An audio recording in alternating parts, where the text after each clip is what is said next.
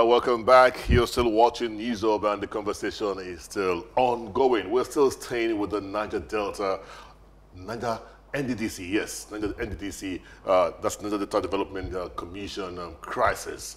We've had Bola Oba in our Lagos studio. We've had this wonderful conversation. But right now, we're taking this conversation to Abuja. We have Somomobo Jack Rich, a very papa himself. He's also called a Niger-Delta leader. Interesting conversation we'll be having here with him. He's also the chairman of the NDDC Palliative Distribution Committee. So good to have you join us in our Abuja studio, Eberi Papa. Good morning. Welcome to News Up. You're welcome. Good morning. Yeah, so good to have you join us. You are indeed a key player in this whole conversation. One, you are a Niger-Deltan, a full-breed Niger-Deltan, and you are also a Niger-Delta leader, and you're also involved in the NDDC. Now, with all of this that's playing out, which of course involves you, how much sense can you make as a Niger-Delta child? How much sense can you make for your region with all of this playing out?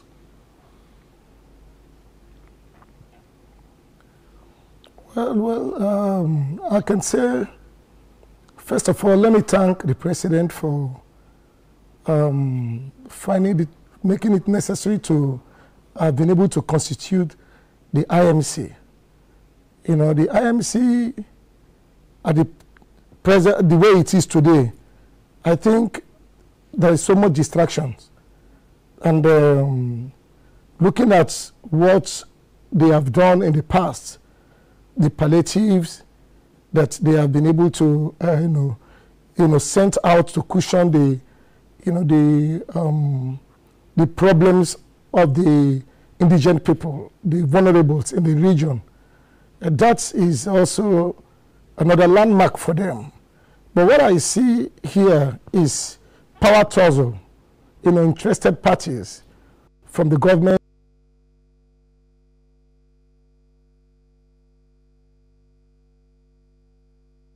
playing out.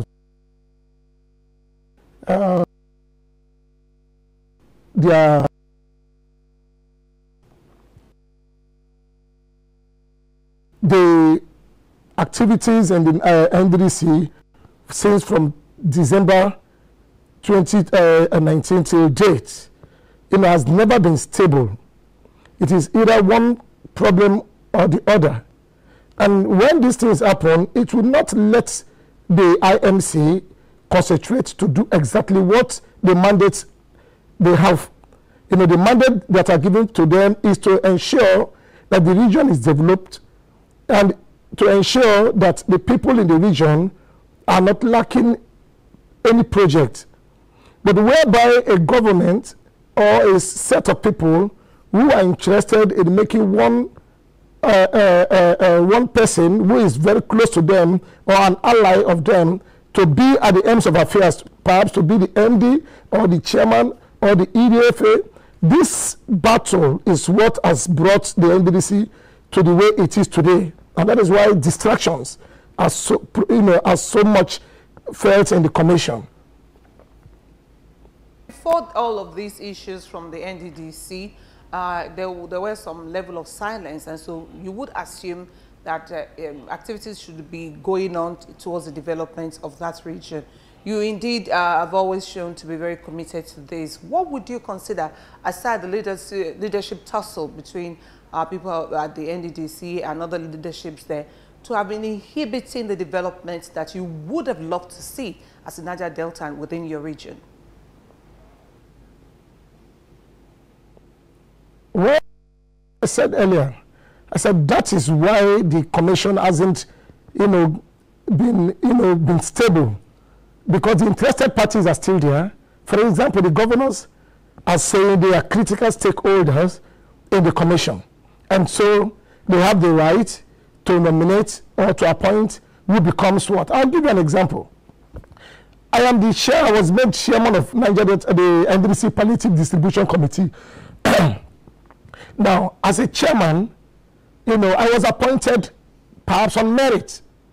I had my antecedent, and then the commission, because they wanted these palliatives to go down to the, the vulnerables, to the people, the host communities, and then looking at the mandate given by the president, that these things are to cushion the sufferings of the people during this pandemic season. Now you can imagine where governors will come and claim that for me to have been given that appointment, as to ensure that these palliatives go, down to the end users, that I should not be, for one reason or the other, Now you see that alone puts the IMC in a turmoil, in a confusion, in a confused state, where they begin to be worried whether or not to take me off. But unfortunately, the inauguration has been made. And these people really wanted the Niger-Deltans to benefit from it, so that we cannot continue to keep on insulting the president. And the president is not ready to develop us. The president is not ready to key into the development of Niger-Delta. Now, these problems went as far as leading youths to the streets of Port Harcourt at the commission's headquarters, protesting that no, they should let this be. Now, if you look at only this scenario, this little part of it, you will know that it's enough distraction. Now, the people, the IMC, are beginning to be scared. Fight the arrows from left, from right, attacking them, even though we know that these people could be, reliable. For example, I am one of the persons who came out to say, amongst the Niger-Delta leaders, myself and Victor Ben Boilov, we came out and supported them after looking very inwardly to know that these people they inaugurated or they appointed are still Niger-Delta people. The Ms. Joy Nune, the former MD, of NDDC, the former board chair MD,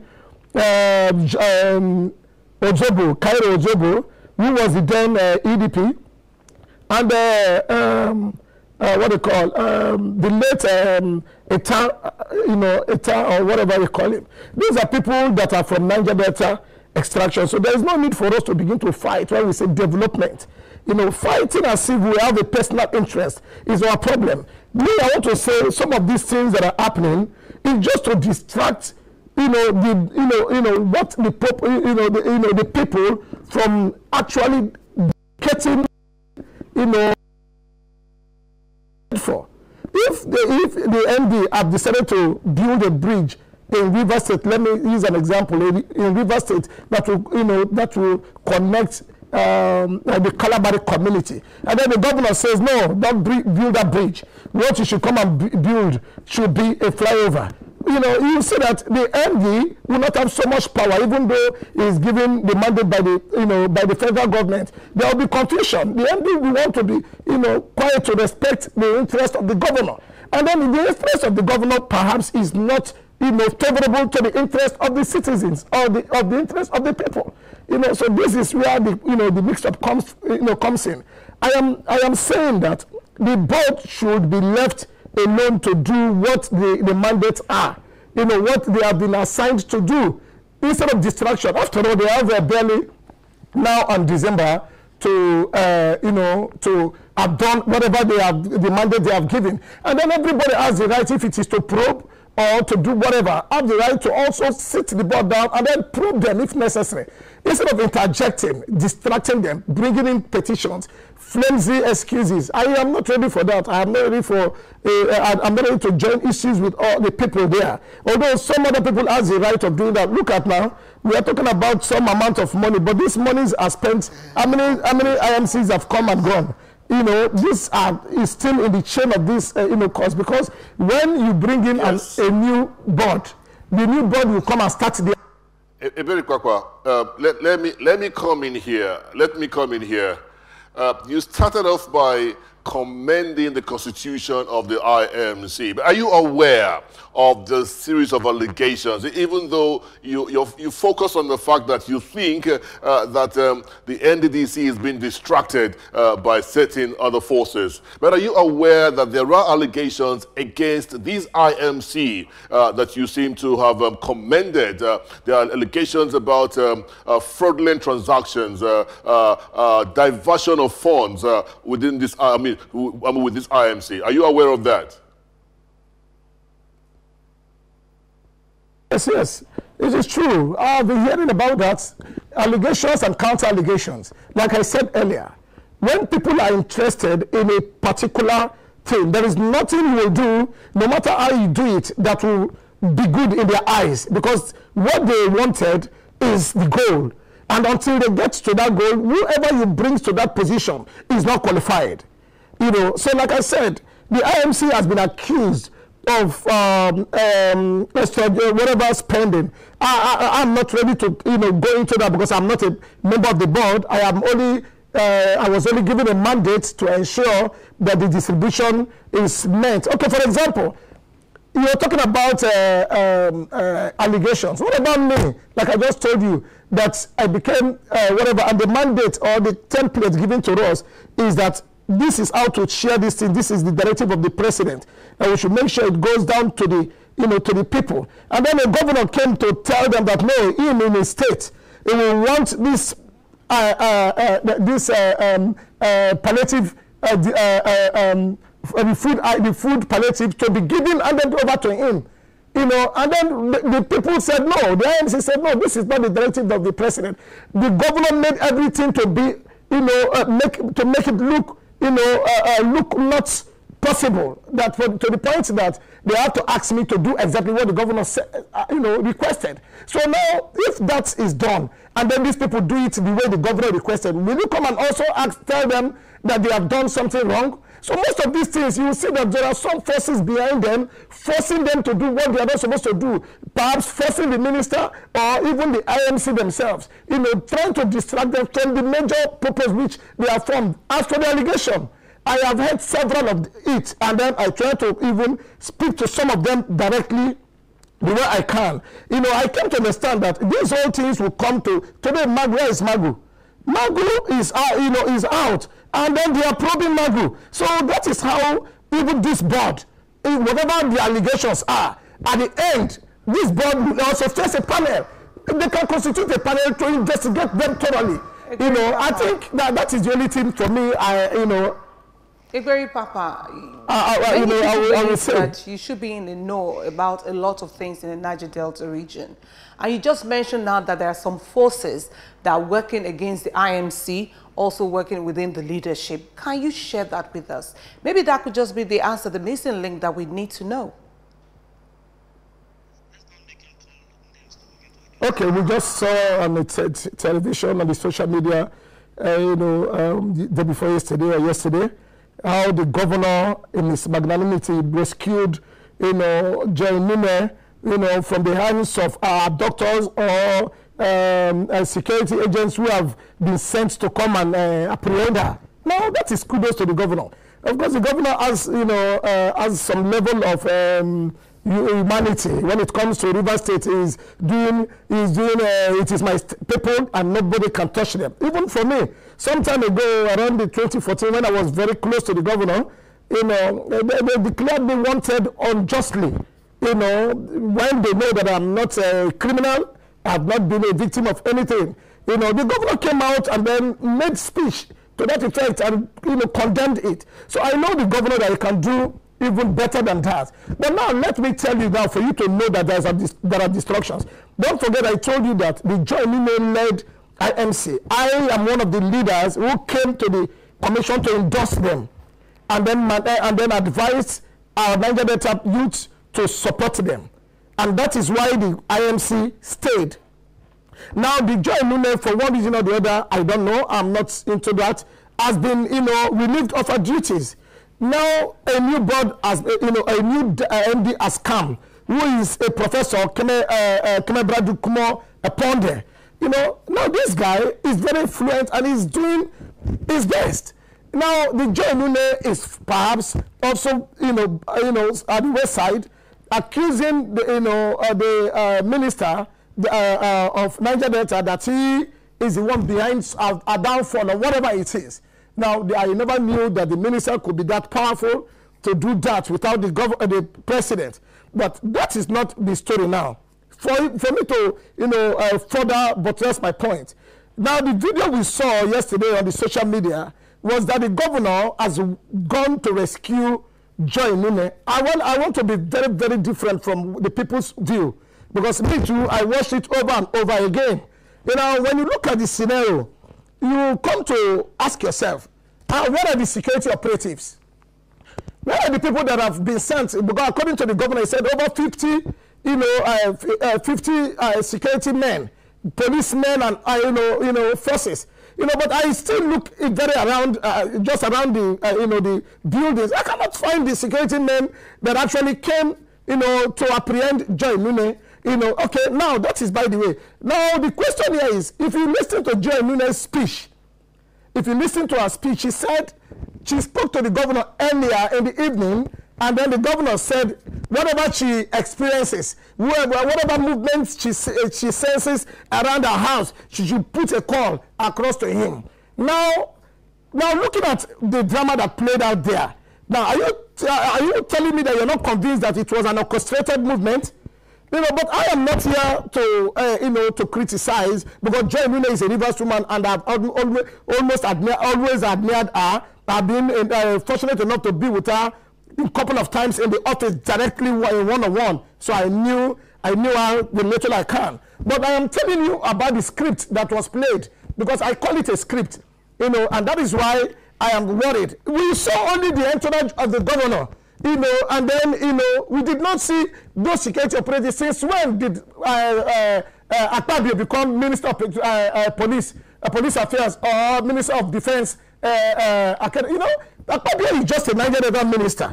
And then there is nothing that happened that will force Akpabio or even the president to go apprehend Joy Nune, and then they cannot even stand to testify that they did. So you look at it, you will know that these are all part of the build-up to... Egberi Papa, yes. So far on this station, nobody had alluded to the fact that it was the minister for Niger-Delta that orchestrated that move. Nobody has equally alluded that it was a script that was being played out by certain individuals. But I could tell you that I have videos of Joy's entrance being broken into. I have those amateur videos. But away from that, there are conversations going on right now that the Niger-Delta Development Commission should be scrapped. Shouldn't we have would you see that as a better way of handling? In fact, it is, in some quarters, it is said to be an illegality from the onset. Would you subscribe to this position as a way forward for Niger-Delta? You would agree that the NDDC had not met the mandate for which it was created. Would you subscribe to the fact that the NDDC should be scrapped, and maybe somehow development will come to the region? Well, first of all, let us look at the formation of NDDC. Or whatever the mandate they are given. They said NDDC is an interventionist agency. And so if to develop the Niger-Delta region, and if it is scrapped today, is it the Sompadec that we are going to use as an NDDC? The people that are making that agitations, I think they are part of the people that have brought the Niger-Delta to the position it is today. Because if NDDC will be scrapped, which of the government agencies are we going to rely upon? We have what they call Niger-Delta Basin Authority. Nobody is questioning that. Nothing is happening there. We hear so much amount of money that have been whisked, in that, parastatal. But it is nothing is happening. That Basin Authority has been silenced. Nobody questioned it. For me, I'm not going to subscribe to scrapping the Niger-Delta Development Commission, because it has done so much. For example, in our states today, you will see that responsibility, the responsibilities of developing the states is being given to the government of the state, to the governors of the state. I always take my state as a case study. I'm from Rivers State. We are talking about accountability in NDDC between 80 billions of naira, whatever it is that have been misappropriated. Okay, if we have the right to question NDDC's accountability, because I know that it is democracy. there is no democracy without accountability. All right. But now I want to ask you, as a group, I'm the leader of the Network for Defense of Democracy and Good Governance. All right, so we'll come back to you in a bit, so that I guess you have to finish your thoughts as we go because of time. We'll have to get back to the studios because we'll be back with you in a bit in Abuja. Let's get back to the studios. Gola Oba, so many questions we put across to you. We were able to do so to Berry Papa. What's your take on all of his positions? From the gentleman's remarks and opinions, it is obvious that he is a partisan in the issue. Against the fact that the IMC, Interim Management Committee, is an illegal creation, but because he's a beneficiary of an appointment by the illegal creation, he obviously believes that is the best thing that has happened to the Niger-Delta. For the information of my brother, the NDDC is a creation of an act of parliament. And in a rule of law respecting democracy, when governments want to do something on a particular issue that there are extant or there's an extant legislation on, government is expected to follow the law. And the law, as of today, IMC is a stranger not only to the Constitution but to the act that created the Niger-Delta Development NDDC. Now, maybe because he is an incumbent beneficiary of the power structure as it is, he believes that, he is not offended by. And I said earlier before he was introduced that in a normal federation, NDDC would have been an abomination. But you know what? It is now an institution that is supposed to be predicated on law. And we are saying the government, the federal government, the president should respect that law, because Parliament had an intention when that law was made. Forget about that. The gentleman also, because of the side he is sitting on now, is rationalizing that what may have taken place yesterday could have been scripted. I don't want to say he's totally wrong. He knows the dynamics of how the drama of power is played out, or the melodrama of power is played out in the Niger-Delta. Indeed, when he was talking, I just felt, you know what, this is homeboy. And if I'm talking about Mushi, you better respect my opinion. Because forget about the grammar I'm speaking, I know the dynamics of how my neighborhood functions. So, if a Berry Papa is talking about the Niger-Delta, and especially the absurdities inherent in the politics of Niger State, of Rivers State in particular, I can't say he's talking nonsense. So, people, open your hearts. It's easy for people this morning to want to think, what is the Berry Papa talking? Because in the shop there now, if they talk, say they no attack Nunes house. I thought about what he said, even yesterday. But you know what? As at this juncture, from all this brickbatting of accusations and counter-accusations, the quality of life of an average Niger-Delta is still miserable. The environment is still, at least relative to what we've seen in other places where crude oil is explored and exploited, is still abominable. So, as a Niger Deltan, forgetting about the position he finds himself now, what is the what does he want to see? Okay, that's a good place to go back to Eberi Papa. Eberi Papa, I haven't listened to Bola Oba a while ago. Let's take it in 2 minutes from where he ended his conversation. As a Niger-Delta-born citizen, are you comfortable with the life that your people are exposed to, given to the fact that the NDDC, like you said, is an interventionist setting from the government? Over 40 billion naira since inception. Are you comfortable with the life that... 40 billion naira? $40 billion, rather. Are you comfortable with the life that your people in the region are experiencing right now? In 2 minutes. God forbid. God forbid I am not. I agree with my brother Bola. I am never comfortable.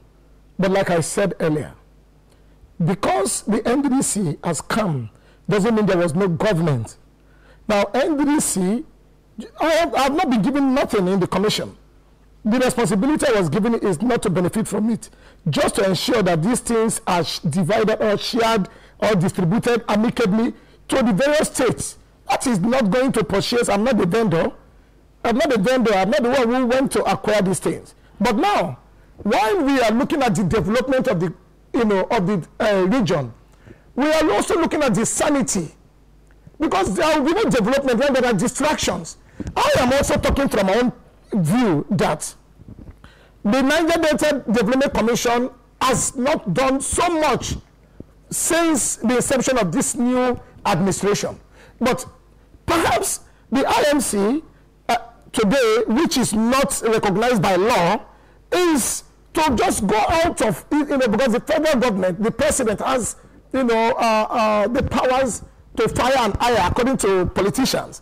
And then so the president, in his own wisdom, has decided to constitute this IMC so as to be able to set up the forensic audit on the past leadership, the transactions and the activities of the past leadership. Now this one is like, oh wait, let us hold on the substantive board, because if we bring the substantive board, they will come and be part of this. And instead of being part of this, let us form an IMC that will stay and begin to handle this thing. But remember something. Okay. Thank you so much, Sobomobo Jack Rich. Everyone calls you Eberi Papa, member NDDC Palliative Distribution Committee, Niger-Delta, son of the soil. Thank you so much for spending your time and thoughts with us this morning on News Hub. That's how much we can take from you. You're welcome. Thank you so very much. Warlord. Okay, yes. And the warlord. And the warlord, yes. Let's not Niger-Delta leader. Thank you so much. Ex-warlord or a warlord? Well, he's he's a an leader. ex-warlord and also a leader leader. in the region. Thank you so much, Eberi Papa. We'll one day also still have you back. So let's take back to the studios. We have to coast home right now. Yeah. How do you string up everything today in 30 seconds?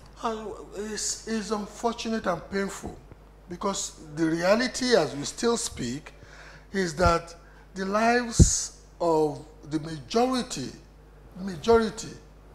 of Niger Deltans is still not consistent with the amount of resources that supposedly ought to have been expended for the betterment of their lives. And the environment, like I said earlier on, actually indicts all of us as Nigerians and people who claim to be human beings. Well, Oba, that's the perfect place to end the show. Thank you so very much for your time with us on the show. Thank you. We appreciate you. You know, I called you Firebrand when the show started, and you didn't But disappoint me. you brought the real You Firebrand. didn't So disappoint me. you could see that at the point I was a gentleman relative to. Anyway, it's a beautiful show we had, Sheon, no doubt. It's a Friday edition of the show, and this is where we call it a day. So I'm so excited that you were there with us for the last, there about 3 hours. We had quite informative conversation. Like we say, it's a Friday, it's a weekend. Just play safe, be extremely very careful, be responsible for your life and your safety. COVID-19 is real. Physical distancing, wear your mask, avoid excessive gatherings. These are all the precautionary measures that have been put in place for us to stay safe. I'm David Babadike. Hopefully we'll do this again next week. Good morning, I'm Shewe Diji.